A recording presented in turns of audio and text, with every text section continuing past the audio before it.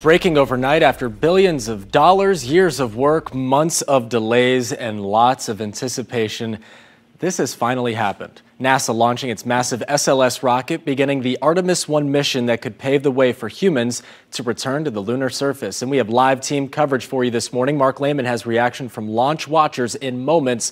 But we start with James Barbero, live at Kennedy Space Center. James, just an amazing moment for spaceflight. I think all that anticipation had even built up in the reporters and photographers here at Kennedy Space Center, Justin. It was some of the loudest cheering I've heard from people working a launch at the time.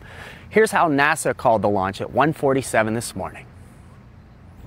And liftoff of Artemis 1. We rise together back to the moon and beyond. That's Daryl Nail, a former space reporter. NASA tells us in a press conference that's wrapping up right about now that the mission has gone great so far. Mostly everything going according to plan, with Orion going to the moon and the rocket itself, the Space Launch System with its 8.8 million pounds of thrust, performing outstanding. There have been some minor hiccups in flight. Listen to this. We've had a few funnies along the way. We had some dropouts in the flight instrumentation on the SLS rocket.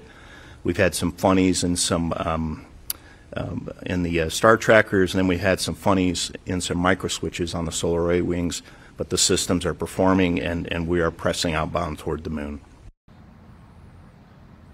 Toward the moon, and Orion should get there about next week. After 5 days of coasting at 18,000 miles per hour, Orion will take that orbit around the moon. And then on day 26 of the mission, about day 25 and a half, 26 give or take, it re-enters the Earth's atmosphere, entering Earth's atmosphere at 5,000 degrees, twice the heat of the sun, at a speed of 25,000 miles per hour, the fastest re-entry ever. That will test the systems for safety of the astronauts who will be on board, starting with Artemis 2. That launch about 2 years away. For right now, it's all celebrations here at Kennedy Space Center. Finally, Artemis 1 gets off the ground. The key word is finally. Thank you, James.